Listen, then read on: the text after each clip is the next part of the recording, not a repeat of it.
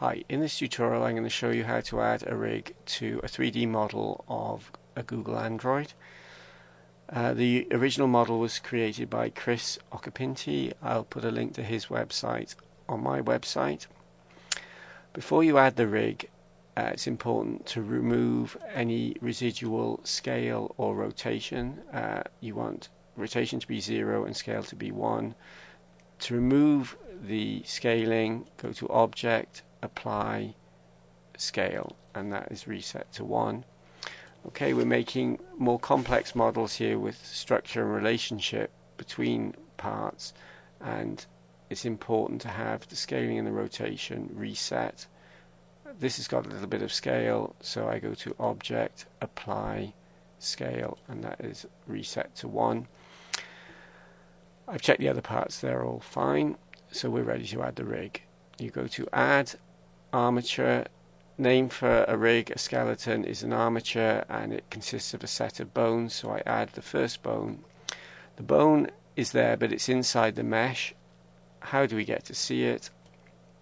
Well, in the Properties window we have two new buttons. The data for the armature, the entire armature, and the data for the selected bone. In the armature button, there's an X-ray property. If you check that, you can now see the bones through any mesh. We're in object mode. To add and edit bones, we need to be in edit mode. Now I can press G to grab. Now that's rotating because the tail of the bone was selected. A bone has a head and a tail. The wide end is the head, the tapered end is the tail. Let's move the 3D cursor out of the way. If you select in the middle, you select the whole bone. G to grab, move that down. It's a bit small. Normal keys, S to scale, make that a bit bigger. G to grab.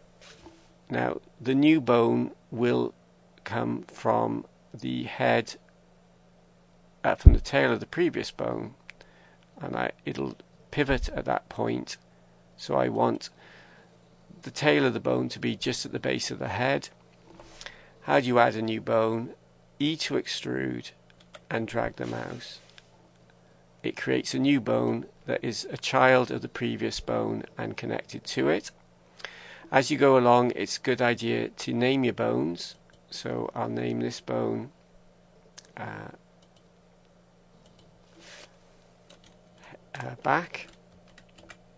backbone, and the head bone is connected to the backbone. Okay, so I'm ready now to add a bone for the arm. Now there's a facility in Blender where anything you do with one side of the skeleton can be mirrored on the other side, and that obviously saves a lot of time. How do you turn that facility on? Well, again, when you're working with armatures and bones, there's a new mode called pose mode available, and turn the x-axis mirroring on. You go into pose mode, and there is the option, and you check that. Okay, to add and edit bones, you must be in edit mode.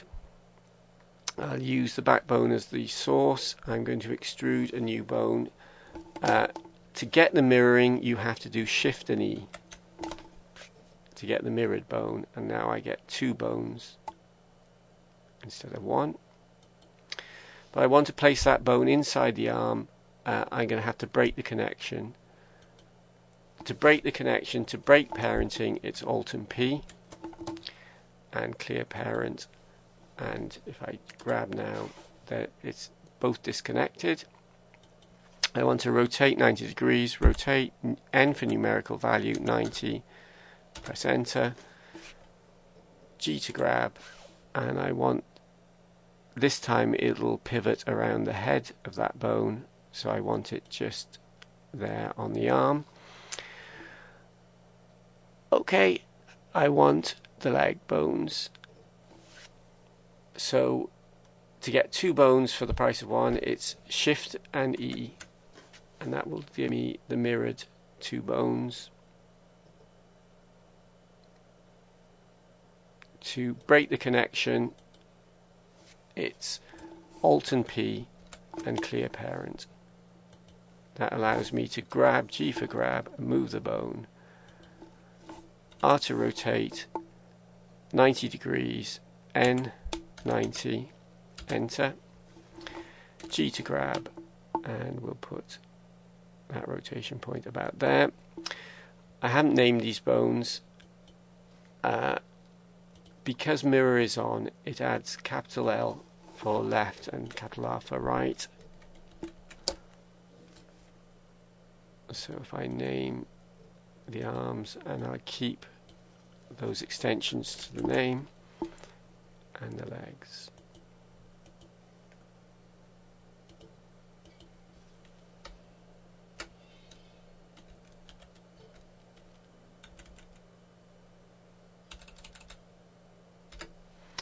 And finally the last leg.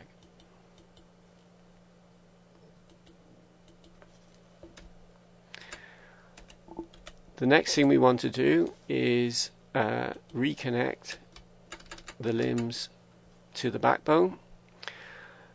To create a parent relationship, you select the child first, hold down Shift, select the parent, and Ctrl and P creates a parent relationship. Now we didn't want them connected.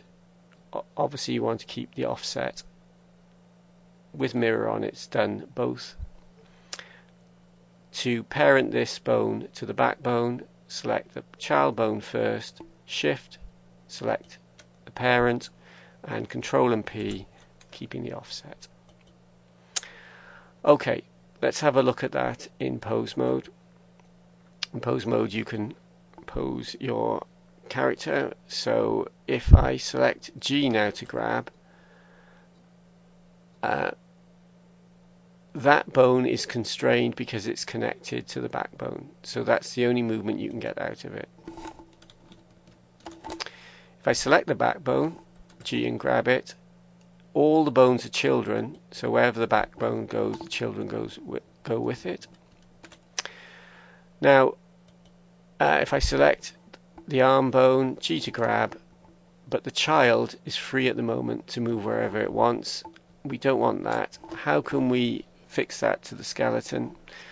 Well, the method I'm going to use is the inverse kinematics constraint. How do we do that?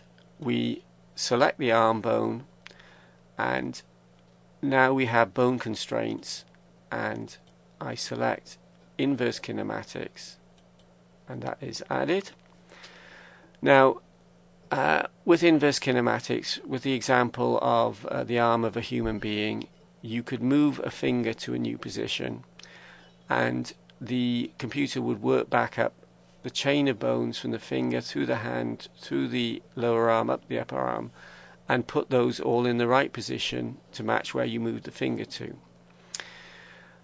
Because we've got a very simple rig, we've only got one bone, we only want to chain back one. So the chain length is 1. That hasn't been mirrored, so we have to come over to the other arm with bone constraint selected, add inverse kinematics, set the chain length to 1, and we have to do that for the legs.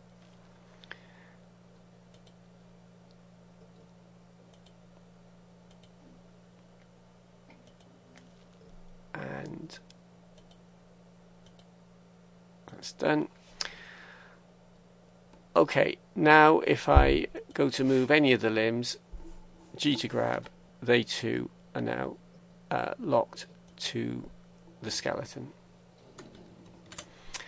But the mesh didn't move, just the bone. How do we move the mesh? We have to bind the mesh to the bones. How do we do that? Again, with parenting. So I need to select the mesh and I need to bind it, make the bone the parent. So I have to select the mesh and the bone. Now, the easiest way to select the mesh when you're in pose mode is using the outliner. So I'm going to select the arm, hold down Shift. Do you notice it's gone into object mode? That's fine. Hold down shift, select the bone, and you go back into pose mode. Now to bind it, it's creating a parent relationship again. Ctrl and P and select bone. And now I have to go through all the parts of my mesh, linking them to bones. So the other arm, select the arm, shift and select the bone, Ctrl and P and bone. So just going to go through every part now. Hold down shift, bone, Ctrl P, select my next bit. Do you notice how the meshes are disappearing into the armature? Hold down shift, select the bone, it takes us back into pose mode. Ctrl and P, bind that mesh to the bone. The body I want to be bound. Hold down shift to the backbone, Ctrl and P. Okay, we're just left with the head. Hold down shift,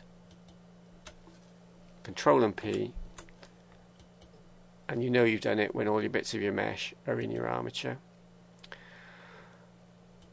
Now if I go into, well, I'm in pose mode. Now if I select the arm bone and I do G to grab, then the mesh follows it, and there is our android waving goodbye. I will put the original model without a mesh, without a rig, and the final model with the rig on my website, freemovies.co.uk, at the Blender channel there. Thanks for watching, and goodbye.